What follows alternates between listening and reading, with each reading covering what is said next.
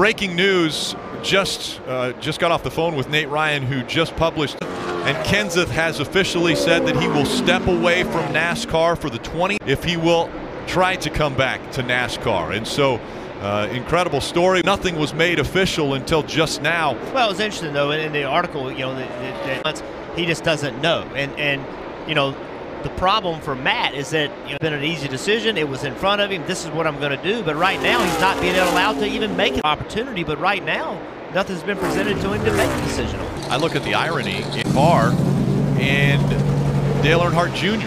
retiring this year at the exact same time. They raced for championships in the Xfinity Series against. It was Matt Kenseth who was Rookie of the Year ahead of Dale Earnhart Jr. That first. Dale Earnhardt Jr. That's non-debatable. That's not saying Junior hasn't been good, but Matt Kenseth's been better in mine. I consider one of my closer friends and a mature person also. And you have not heard a bitter word from Matt Kenseth. No. Not about